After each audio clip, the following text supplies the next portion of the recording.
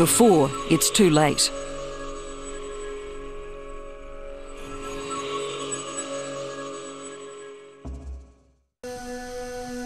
The moroki is another endangered monkey.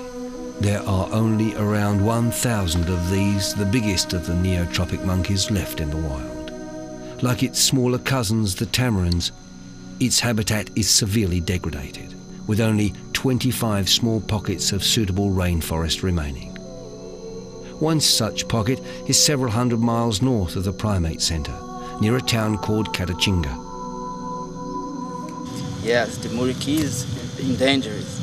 In Brazil, there is a very few number of the individuals of moroki. Eduardo Vido is the keeper of Brazil's largest population of woolly spider monkeys. The population, a mere 150 animals.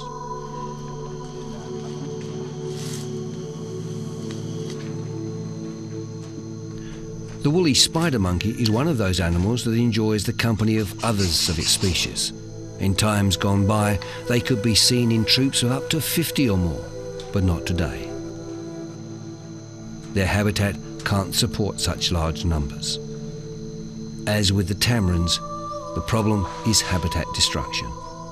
As with the tamarins, just 2% of their habitat is remaining. As with the tamarins, they are on the edge of extinction.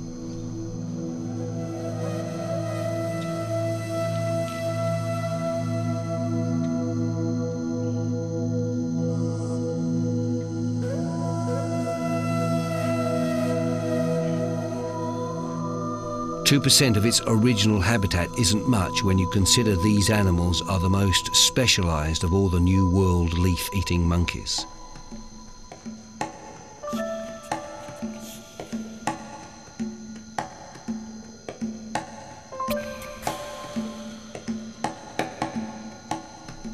Like all of Brazil's monkeys, their enemy is big business, ignorance, greed, and, as Dr. Piscianati has said, corruption. But unlike Dr. Piscianati, who works in a government institute, Eduardo's reserve is an NGO, a non-government organisation, on private land.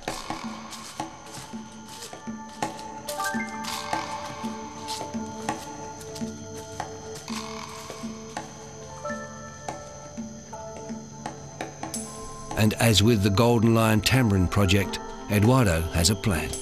Well, this is a place that we try to increase the research for the monkeys on the forest. We planted trees that the monkeys eat, and plant this into the forest again.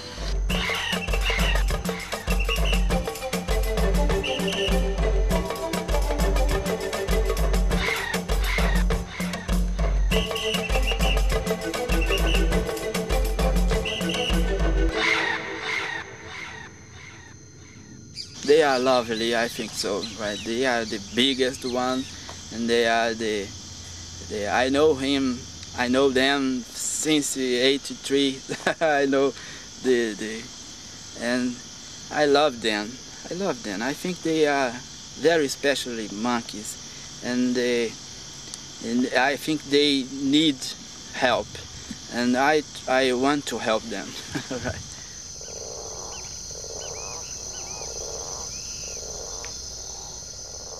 Despite his work, despite his huge battle against the odds and his hopes of saving the species, Eduardo knows he is fighting a losing battle. I feel very sad because my sons will not know the richness of this place, because the man broken everything and burns everything, and we'll start to be without this richness, right? This is the feeling I feel.